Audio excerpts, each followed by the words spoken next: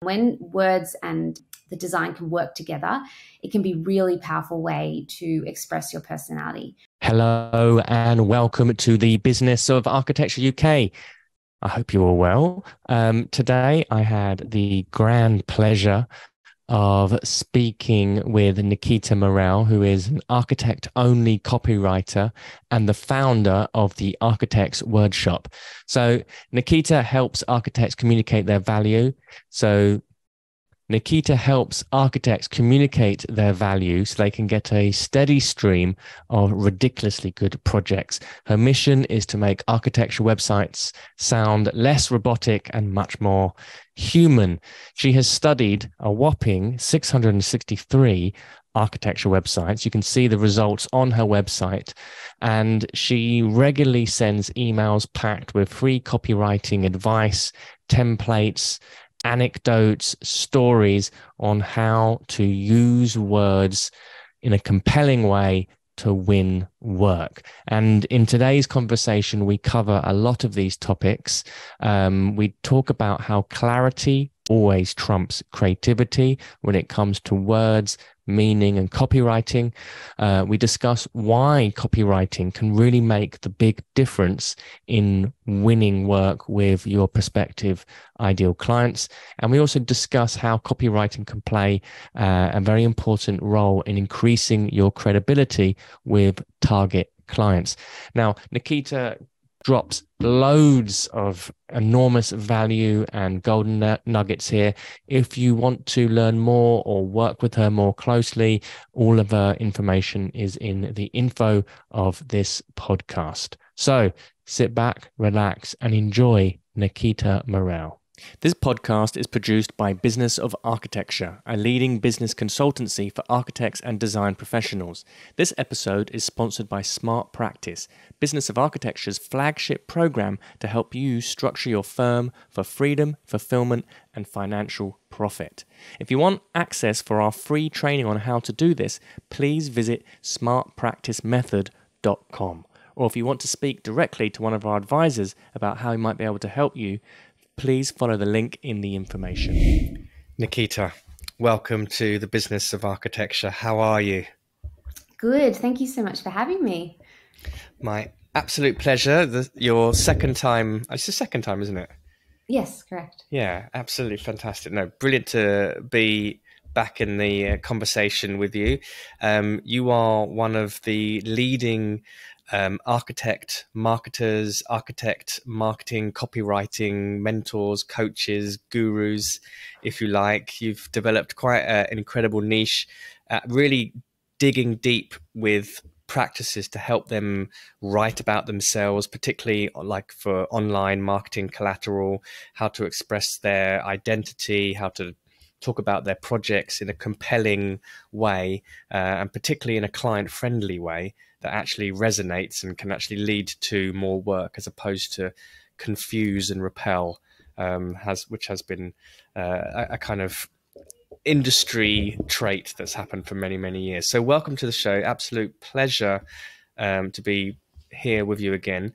I guess the first question is, before we kind of launch into our main topic today, where we're kind of start looking at, what is copywriting in the sense of on a website and what should architects be doing. How do you describe what it is that you do when you're talking to an architect, for example?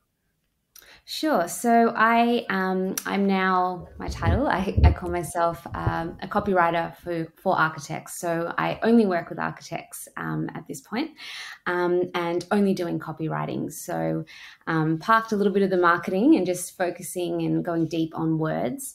So the way I guess explain to clients, I say copywriting, it's not design journalism. It's not design writing. It's not editing. What it is it's copywriting. So it's an art and a science, and it's very much underpinned by sales, psychology, and marketing, and just client behavior.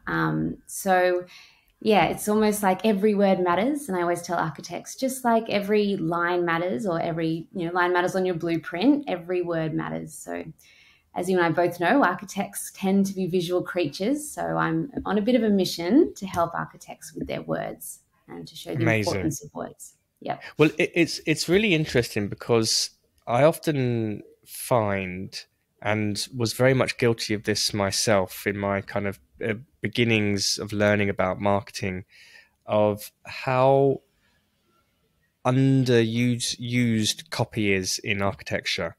And so architects will come from a background of like beautiful big image, single word, for example, because it looks great. It looks great on a piece of paper. Um, but actually in the world of marketing, like copy, that's like, this is like one of the biggest ingredients for raising your fees, for selling more product. A compelling headline on a direct response piece of marketing can really make all the difference. Or on an Instagram ad or online campaign, the words are absolutely everything. From your perspective, why is copy so important? Well, copy is, in essence, it's getting people to take action with your words. So you're writing to get them to do something, whether it's pick up the call and get a consultation, whether it's to sign up to your newsletter, whether it's even just to build trust. So it's there to take action, and that's where it kind of differs from design writing in that. And I guess in terms of copywriting in the world of architecture, I always say it's there to help you get a steady flow of your ideal clients or ideal projects. So it's there in a way to, I don't want to, it sounds salesy, but really what it's doing is it's prompting people to take action. So yeah, they hopefully become your clients. So everything I do in terms of website copy or that, it's always with that ideal client in mind. And I might refer to ideal client a lot in this conversation. And what I mean by that is just the type of client an architect wants to clone. So the one they've loved working with, they want to keep working with. So yeah, when I refer to ideal client, that's what I mean. Okay. So the copy on a website is talking to this specific person, if you like, and is designed in a way to have them pick up the phone, give you a call, give you money, essentially. Not to be so crude, but eventually that's what we're looking at. Exactly. And there's steps before that. There's also just building trust, which is a huge thing. People are giving a lot of their money, or they're, trying to meet their goals when they hire you. So there's a lot of trust that needs to be formed, as well as a bit of familiarity, just having that kind of sense of an emotional connection with someone. And especially in today's world, the chances of you meeting every architect, one-on-one, face-to-face, gone are those days. You've probably got 20 tabs open if you're doing in your research phase, and you're just comparing just by the words and visuals on their website. So that's what people are going by. So architects, there are a few that still come up to me and say, well, Nikita, all my clients are coming through word of mouth and referrals. I don't know if I really need words. I don't really know if I need a website. And I tell them, even your referrals are Googling you. Everyone's Googling you. You're probably Googling you, So it's just the way we are and the world works now. So, and what role then, let's rewind a bit. What are the pitfalls then when as an architect's practice we're set with the task of rewriting our website? What are some of the kind of common pitfalls or words of caution, if you like, that you'll often see people falling into? Sure, it's a great question. So I think number one, it's really going back to the idea of that ideal client. So a lot of architects don't really write with their ideal client in mind. They tend to be a little bit, without sounding rude, but they tend to be a little bit me-centric. So it's kind of like, we've won awards, we've done this, we've done that. And it's all about flipping it. So instead of saying, we're so amazing, it's saying, your project is going to be so amazing when you work with us. So it's a subtle flip, but it's really keeping that ideal client in mind and thinking about their pain points. What is it that they want? Why are they perhaps scared to hire an architect? They're scared that the architect's going to railroad their design. Getting those fears, getting those problems and challenges, and then addressing them head on in your copy. And yeah, I think it's just about thinking of the time, we all get on a website and questions are running through our heads. Can we trust these guys? Are they expensive? Have they worked on projects like mine before? So that's where your words come in. And not only copy, but copy also extends to social proof, so testimonials. So that's one big thing. And then also number two, going back to ideal clients again, is a lot of architects try and get their copy to speak to everyone. So perhaps they're running a practice where they're doing residential and a bit of commercial. The same message is not going to land for both audiences. So I always think of it like you've got two targets and one arrow. You're not going to be able to get that one arrow on both targets. So a boutique property developer has very different needs, and what they want from an architect is very different from a residential homeowner. And right. That, I guess, brings me to kind of my final pitfall, is that a lot of architects don't really identify and understand their client's awareness level. And by that, I mean, they're not really thinking about, well, hang on, is my ideal client low awareness? Have they maybe perhaps never worked for an architect before? So they have no idea what an architect does. They don't know why a draftsperson is, maybe not a great option compared to an architect. But then you've got your high awareness clients, which perhaps are these property developers who have worked with heaps of architects before, and they're at the stage where they're just really comparing which architect is best for this project. So that awareness level is very important to understand when we're writing messages on our website too. So how do we go about and define who our ideal client is? What's that kind of process? And what do we do if we come up that we've got this whole, we've got a whole platter of different ideal clients that all might need quite different messaging or different ways to be communicated with? That's it. So I usually say three things. You want to make sure passion, so you actually enjoy working with these types of clients, because you need that. Proficiency, you've got the skills to work with these types of clients. And then number three, which often is not spoken about in the world of architecture, but is profit potential. Do these clients have the budget? Do they have the money? And are they willing to invest in it? So it's kind of where those three things overlap. And again, that's why it sounds very simple. But if you just think of a type of client, and I guess I'm assuming that you've got an established practice, but even if you're just starting out your practice, you just think of that type of client you want to work with over and over again. That's kind of where I would start. And then I'm sure, if you've done or heard of client avatars or client profiling, that's when you can kind of get into that deeper layer. But a lot of, architects always ask me, but Nikita, how am I going to find out their awareness level? And how do I find out this information about ideal clients? And really, unfortunately, the best way to do it is to ask them. So if you've got a client that you've built some rapport, take them out for a coffee or a drink and just say, look, this is what I'm doing. Do you mind just if I can borrow an hour of your time? And a lot of them, are quite obliging, but it's really just having those conversations and saying, I want to get more clients like you. Mm-hmm. And to be honest, that's kind of, if anyone said that to me, I'd be like, okay, sure. Yes. You enjoyed working with me. This is how. So that's one way, is asking. Another way of getting more information about your ideal client is going back through your past clients, finding that one you really like and looking at past emails, seeing the types of questions they were asking, or noting down, perhaps in meetings, the types of fears they were having and concerns they were having. And sure, the longer you are running your practice, you'll start to see themes emerge and you'll start to see the similar types of questions come up. And that's when you can start writing them down and saying, well, okay, in my website or on my website, I'm going to make sure that I address all these things. Yeah. So this is quite interesting what you're saying as well about is the awareness level of a client, i.e. how sophisticated or unsophisticated they are perhaps in terms of working with an architect. And if you've got an architect and they're working with residential clients and they're realizing that perhaps their ideal clients are going to have a low level of awareness of working with an architect, what does that mean in terms of how they're going to start structuring their copy? Yeah, sure. So that's when you need to have a lot of education. So that's when you have to be educating them, like zooming out a little bit and saying, well, this is what an architect does. This is what we can deliver.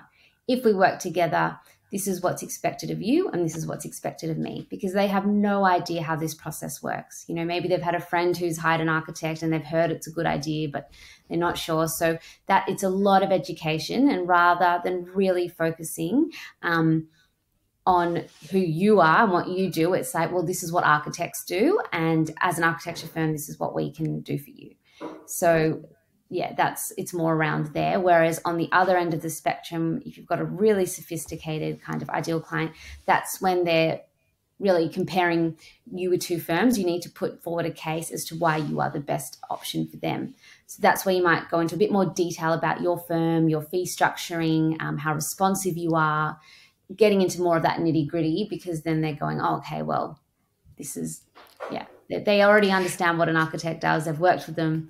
So they need to take that next step. So it's quite interesting that there's, I mean, in my experience, I've often seen an interesting trait with many architects, where if I ask them who is their ideal client, and particularly like a really sort of design-led focus, they'll often say, oh, well, our ideal client is an artist or another designer. Because basically it's wanting to not have to educate the other person or find someone who's got that appreciation of design already. So what happens if you're working with an architect and they're coming up with ideal clients like that? How do you start to help them craft messaging, or is that slightly unrealistic, or what's the prognosis? Yeah, so look, there's really two things going on. Like, number one, you can have an ideal client who respects and values and appreciates design, but is not a designer themselves. You know, perhaps someone like me. You know, I'm not an architect, but I really respect and value design. So you maybe perhaps going for someone like that. And then the second thing really is, once you've identified that, you call it out, and perhaps then, so what I mean by that is you say on your about page, for example, we like working with open-minded people or open-minded professionals that respect and value good design. So instead of tiptoeing around the bush, I'm all for kind of calling things out, because then you're filtering out your clients and you're saving yourself time. Instead of getting all these inquiries from people who are not a good fit, you're saying, well, this is who we like to work with. You know, you're putting it out there. So yeah, I think, look, a lot of people do revert back to we want to work with artists and designers. But again, let's go back to the three kind of passion, proficiency, and profit. We need to make sure those three things are met, and then go those levels deeper. So okay, fine, maybe is it that they're creative rather than an artist, or they've got those traits? They don't have to be of that vocation. Great. So on a website, then, what are the kinds of writing that we should be having? If it's not going to be about us, then what sorts of things do we need to have on the website? What kind of text? What kind of bodies of writing makes a good website? Yeah, sure. So I'll run through that, but I think just one thing to preface it with is, when I highly, highly recommend architects write directly to their ideal client. So a lot of architects have on their website, our clients, or we service our clients, or we make sure that our clients have a great experience.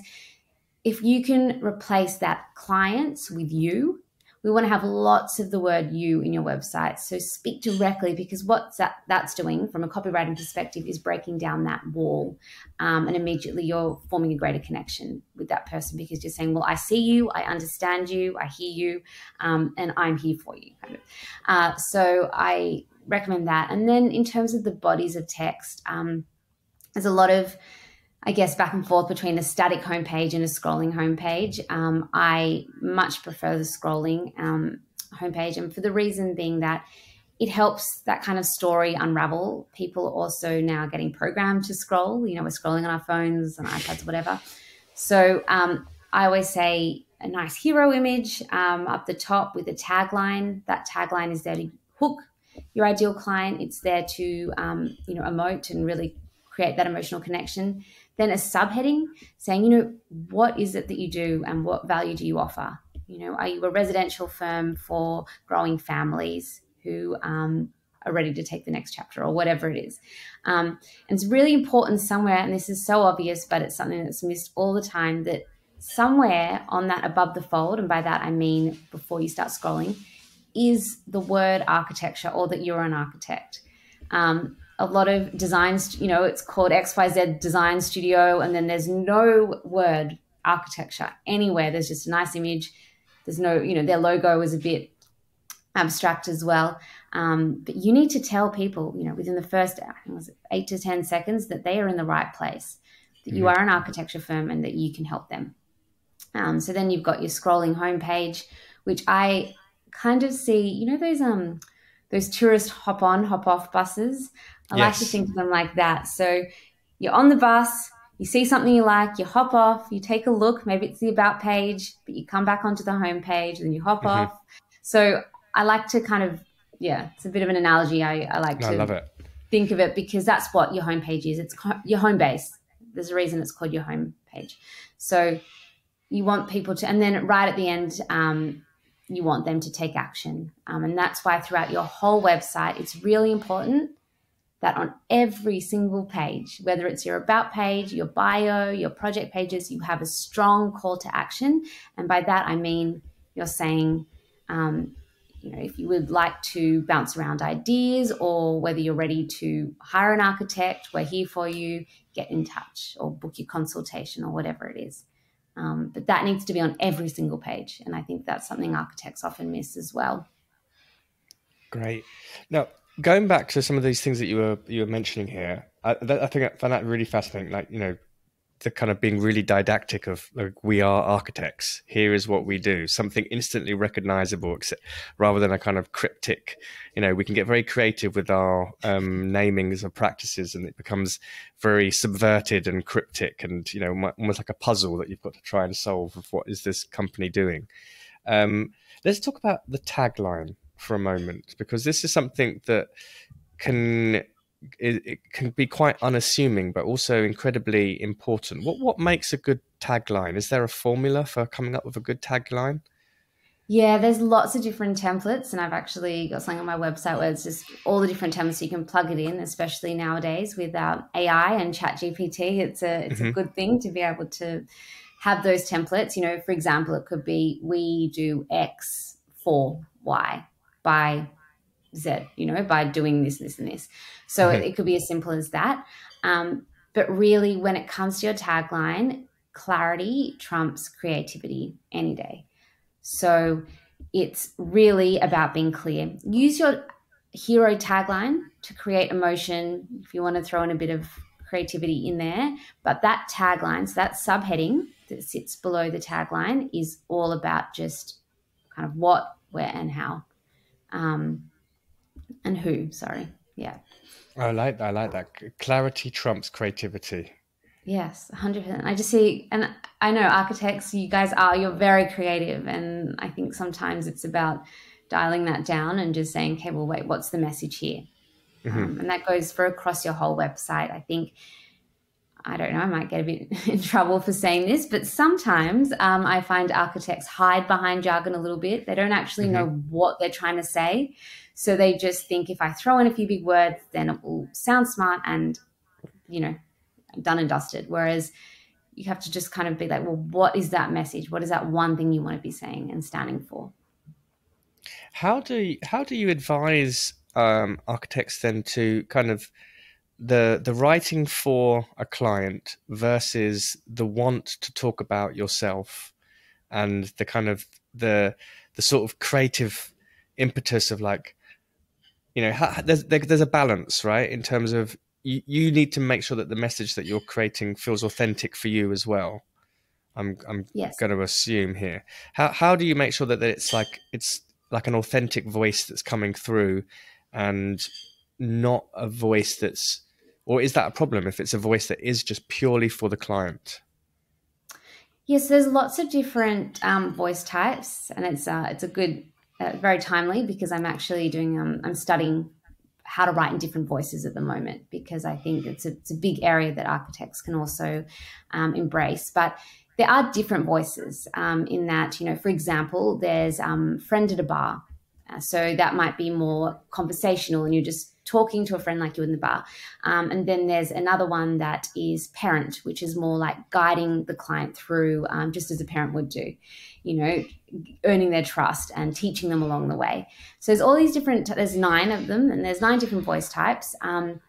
But it's really, I find the best way to do it, and an easy kind of, well, not easy, but a bit of a trick, is just to turn on voice type. Voice, what is it? In Google Docs, there's a voice to type tool or something like that. Oh yeah, the kind of dictation tool. Yeah, that one. So I just turn that on, and I think architects, perhaps you're better at talking about your practice and talking about what your ideal clients want.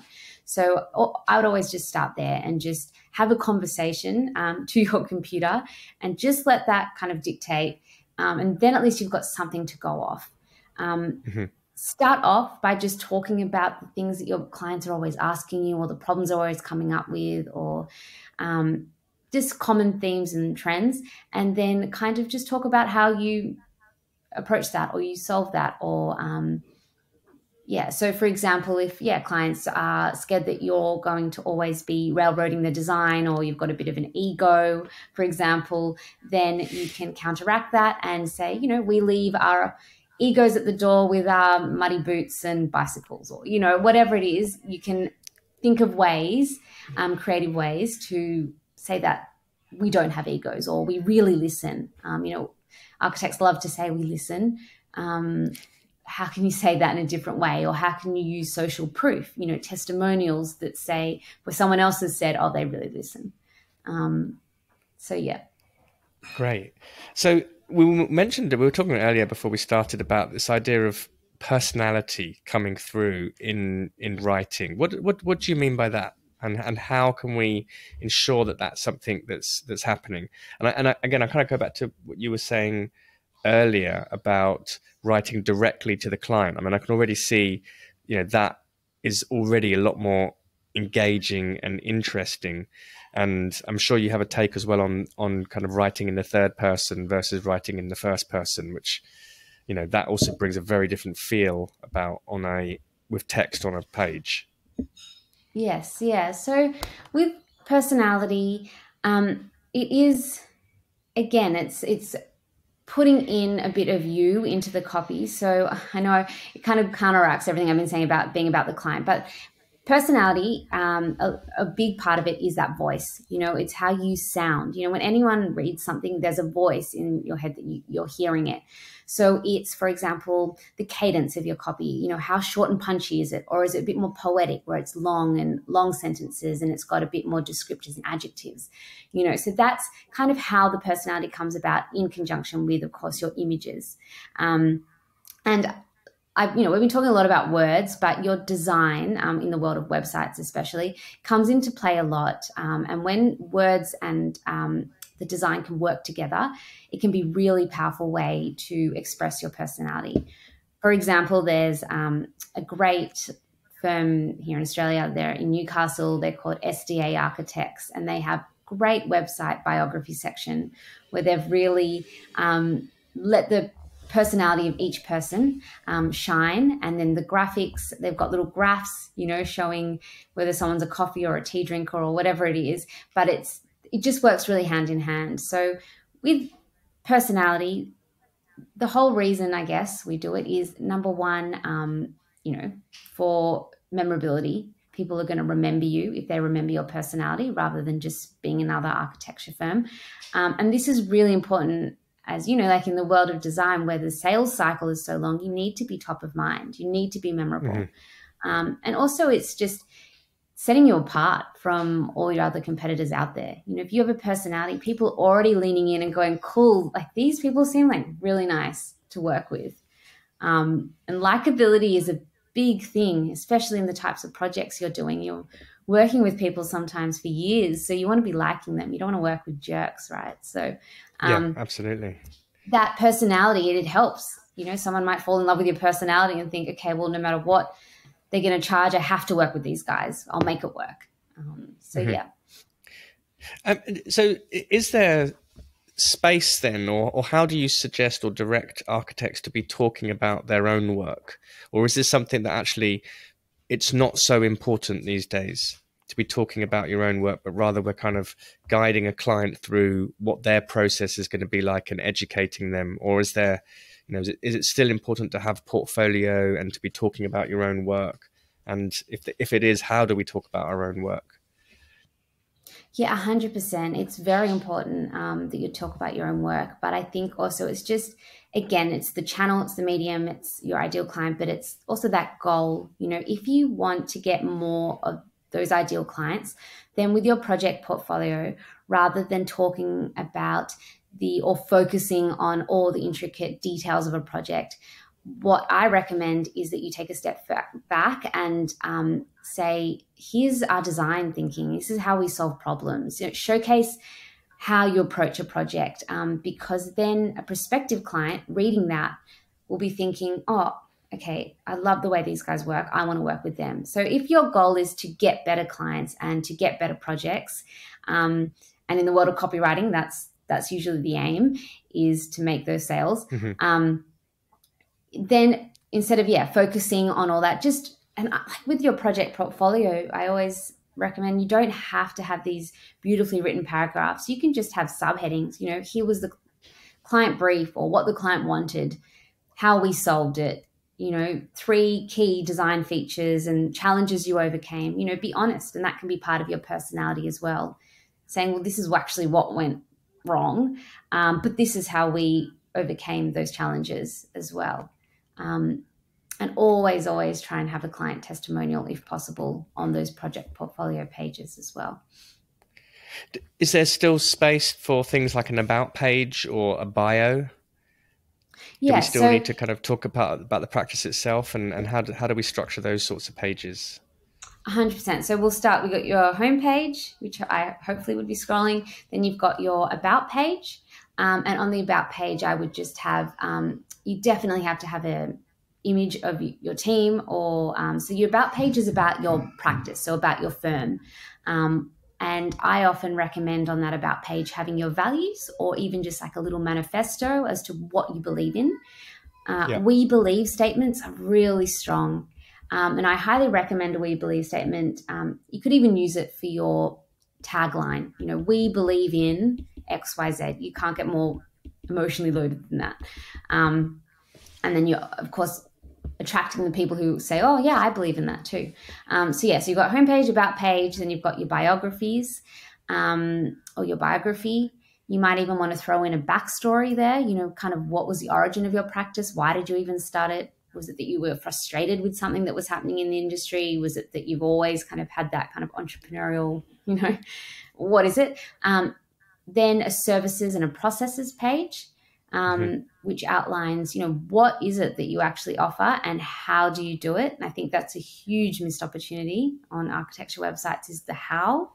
It doesn't have to be a detailed stage by stage, but even just a really nice visual diagram of how.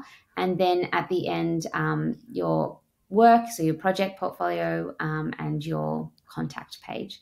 So it doesn't have to be in that order on your navigation bar, but there I would suggest the main pages. But I've seen some really creative things, like I just stumbled upon a firm called 9 Yards Design, and they've got a secret design bunker on their website where they put non-architecture projects, but you just kind of go, what is this? So just little, I think sometimes adding little kind of, I call them Easter eggs, like little surprises, are helpful too. I've got one on my website footer that says enter at your own risk, and you click it and you go into this kind of, it's called the Archie Speak Dungeon. And so it's like, again, letting your personality shine and getting a bit creative. How important is it to tell those kinds of off-topic stories, if you like, or the things that might not be expected? Like, I know, for example, you are interested in some kind of Japanese printmaking, is it, or tapestry? Yes, I weave on a Japanese floor loom. Yeah, good memory. But that's really interesting, because I remember seeing something about that somewhere, and I was like, whoa. That's so Yeah. cool. That's so interesting.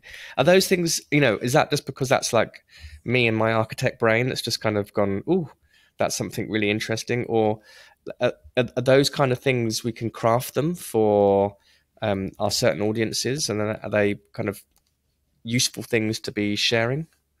Yes, like it's such a great point. 100%. On your website bio, I always recommend having, the last couple of sentences, or it could even be a list on the side of things you like to do outside of architecture. And it doesn't have to be a hobby as such. It could just be that you're a dad or a mum, or, Hmm. you enjoy bushwalking or whatever it is. The reason to have those things is, number one, it kind of humanizes you. It Hmm. makes you, more of a human. But number two, again, those connections. If you state your favorite football team, and then you've got an ideal client who is, either that is not theirs, or it is, it's a point of conversation. So if you haven't met them, haven't spoken to them, you think, oh, okay. Yeah, and you kind of get a better idea of what someone's like when you hear about the stuff they're doing outside of work. Again, it shows their creativity, or it could show that they're really active, or yeah. But website bios are a great place to put that kind of information. Um, so when we're talking about, the kind of, we've decided on an ideal avatar, for example, how important is it for us to understand, certainly with a professional client, the language that they use and to recreate that language in our own website? Yes, that's the whole thing about speaking your ideal client's language. It's Hmm. very important. So, for example, every time I ever write website copy for a client, I always interview their past clients and have a conversation with them. I record those conversations, I then transcribe them, and I see the types of words that they're using. They're not going to be using overly a lot of the time architectural language, but they're just talking about their problems, talking about Hmm. why they hired that particular firm. So speaking your ideal client's language is very important, and it's very easy to kind of slip into that professional, kind of buttoned up language, because you feel, you're writing for the public, but at the same Yeah. time, it just goes back to that ideal client. In terms of how we develop credibility with our clients, from your side in copywriting, what are the keys to creating credibility? Yes, there's many different layers. I think, for example, you might have, a trusted by section on your homepage where you can put, and this obviously is going to depend on what type of architecture firm you run or you work for, Hmm. but you might have the logos of, media publications you've been featured in, or it could be the logo of, if you're in commercial world, of big clients you've worked for. So that's one way. Another way is, of course, testimonials. I'm a big fan, as you can probably tell, Hmm. but that adds credibility because you're not the one saying it. You're letting someone else brag on your behalf. Um, and then things like awards. I always get very hesitant mentioning that because I've seen just a lot. We have to remember your ideal client is most likely not an architect. They don't know the difference between the local timber award versus a Pritzker Prize. They don't know. So, like, to them, cool. Like, but it signals credibility if you see someone's won an award. But I always Yeah. say don't lead with that. There's a lot of other things you're better off leading with. But yeah, and I think just having good words and nice visuals, that all adds to the credibility of who you are and your website. So you've mentioned testimonials a number of times. I'm with you on this one. I think it's like one of the most important things that you can do in any profession is just have as many testimonials all the time. However, getting a good testimonial is not always the easiest thing, or sometimes for example, I find, a client might say something really wonderful, not in a nonchalant manner, or say it to you face to face, and then you ask them to, could you say that in writing for me, or could you say that again? And then you get back, the client goes through their own way of becoming all sort of professional, and they've taken their personality out of the testimonial.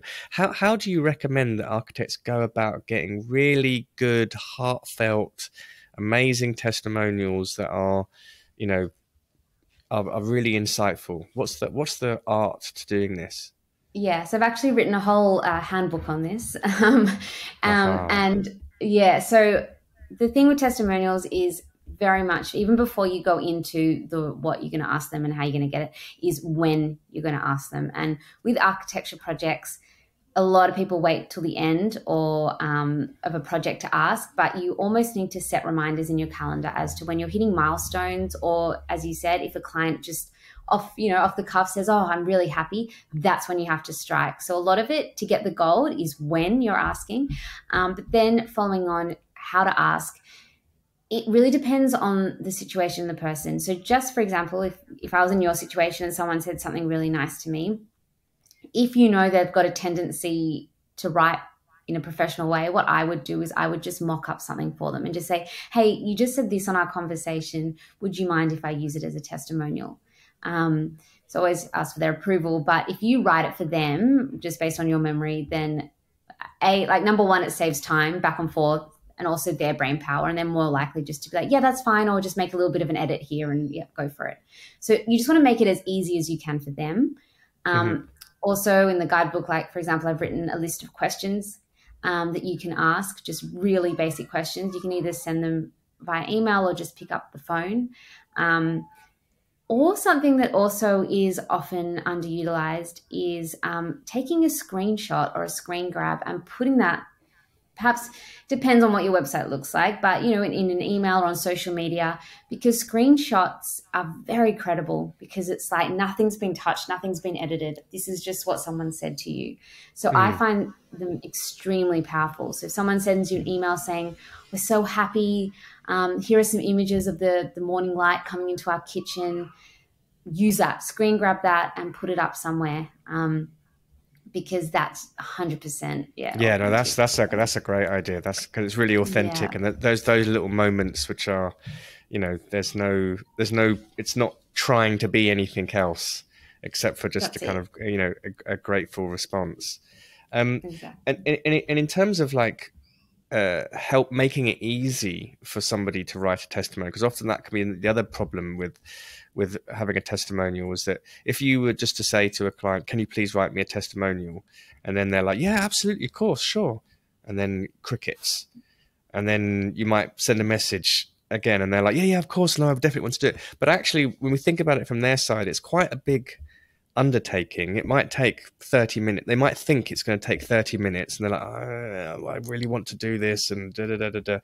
And often I find with other business owners, they're much better because then there's a kind of common, I appreciate when people write about my business, so I'm going to take the time. But perhaps with a residential client, they might not see that. So how can we make it really, really easy for the other person? Do you suggest like a pre-structured questionnaire to help structure their thoughts, or?